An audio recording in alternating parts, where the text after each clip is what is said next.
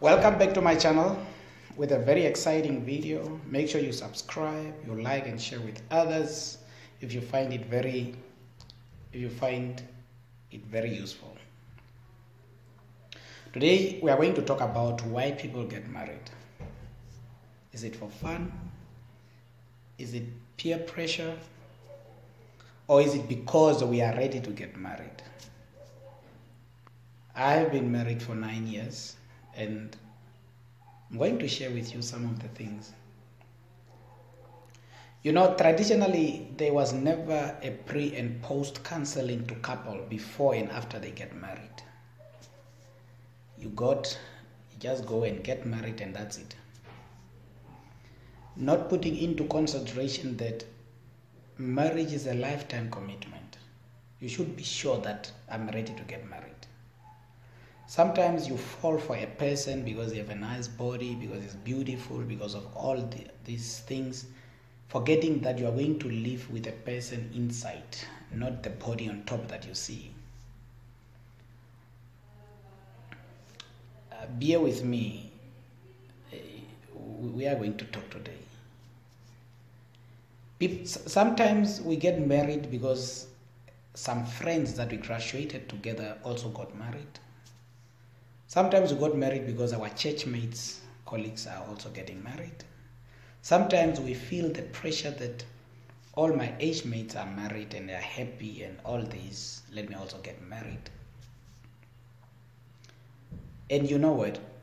Some people think that marriage is an already made thing, that you just come and sit in marriage and then you start enjoying happiness and these lovey-dovey things that you see in telenovela and all those SeaWorld things. Marriage is real things. It's not those people acting in those soaps that you watch. Marriage is real things. And you have to work for your marriage for it to work.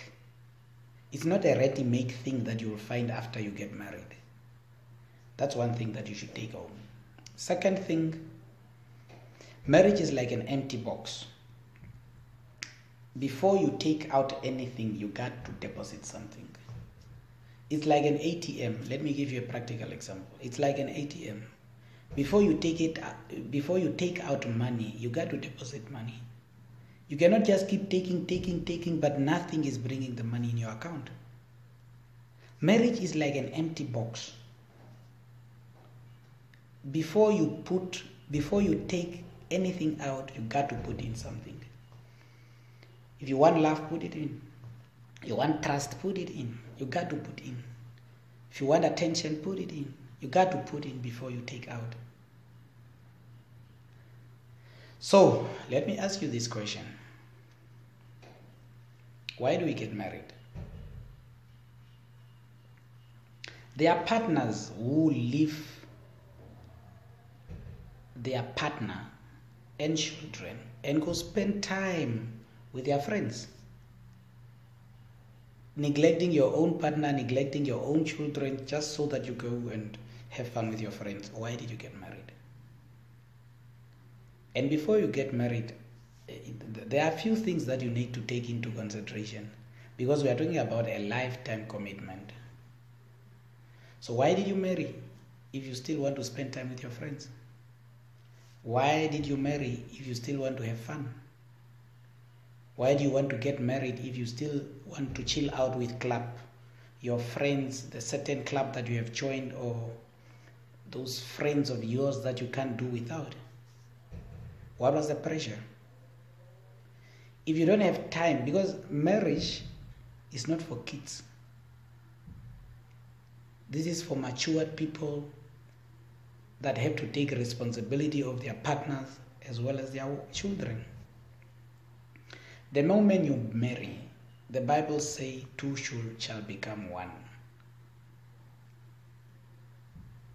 And when two become one, you speak the same language, you give attention to your partner, and that is the whole problem that I've been speaking to a lot of couples, and the whole problem comes in when one partner or one side is no more bringing their attention on board. When you get married, your partner became your best friend. Why do you go and still need time with your friends if you have a lifetime partner that you have chosen? Getting married is not a joke. And the moment you decide to get married, you have to step up your game. You have to become mature. You have to become more responsible. Marriage is about raising children. And this is not a game for kids. It requires a lot. It requires your energy. It requires your time. It requires a lot from you. Your wife and children, your husband and children, they need your time. If you are not ready to sacrifice your time, if you are not ready to sacrifice your energy for the sake of the family, then you don't need a wife, you don't need a man, you don't need children. You are still a boy, you are still a girl, you don't need to engage in adulthood activities, which is marriage. There is so lot of things, misconceptions about marriage, thinking that once you get married, you will be in heaven. One thing that you should take into consideration is that when you get married, the grass is always greener where it's being watered. You need to water the grass for it to be green. If you invest your energy and time watering other grass, how do you expect your own grass to be green? You can't work for your marriage. Some of us are busy raising up broken children because of the relationship dynamics that we are creating in our marriage, because we still want to have fun. And the way you raise your children, you remember you are raising someone else's husband, you are raising someone else's wife. So, in your attitude influence how they are going to behave as they become adults. Children are growing up feeling neglected, end up having attachment issues because of your immaturity and irresponsibility. And now they grow up looking for love and attention and validation from all wrong places. And we have been wondering why and that and all that. Because daddy and mommy have been having issues and they have never been loved. You never showed them love. They don't know what is love. They don't know the quality of themselves. And when they don't know all these things, when you don't invest these things, if you don't spend time with them, if you are not taking your own daughter to dinner, then she will know how to be treated. Any person can come and mistreat her the way he's feeling like, and she will not know whether this is how a man should treat a woman or not. The way you are treating your wife is the way your children will either treat their wife or they expect to be treated by their husbands. If you are beating your wife and your child is being beaten when he grow up, he will think it's normal because that's what you have shown them. If you don't know that your children will recreate the relationship dynamics that are seen now between you and your wife in your relationship when they grow up, let me tell you one thing, that is the only thing that they will look at. That's the only thing that they will... It's the only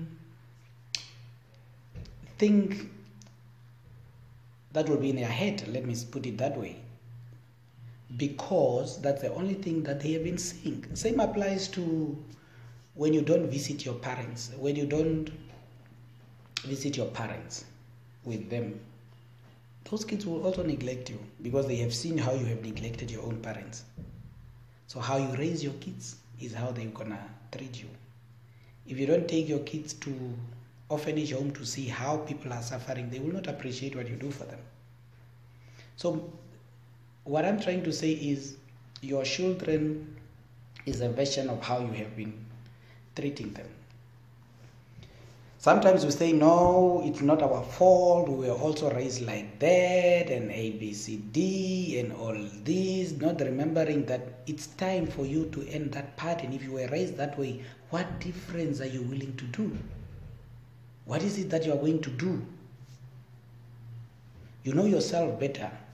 So why do you want this damage and hate to continue for generation and generation and the next generation? Come on, cut it out for the sake of your family. Be a man of change. Let me get back. Why do we get married? Do we get married for fun, not knowing the responsibility that we are getting ourselves into? Are we marrying because of peer pressure? Do we know what we are getting ourselves into? Do we ask sufficient questions to our partners before we get married? And if you are a woman, someone wants to marry you, ask him one question. Where do you want to take me? Even if he wants you. That's one of the questions men fail to answer. Where do you want to take me? And I'm telling you, as men, we are doing a very big mistake when we marry people but we don't have a vision. Because it's very, very difficult to follow someone who is not going anywhere. And when women are working hard, we feel so much that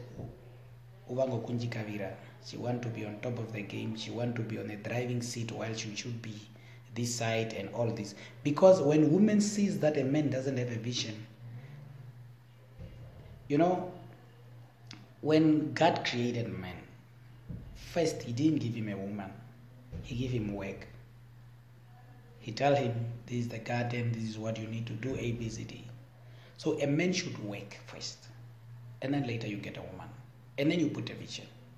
Now the whole thing mess up when we don't have a vision, that women became frustrated, and now when they do things, when a woman start buying cattle, your wife start buying goats and all those things, there will be competition between you and your wife because you don't have a vision.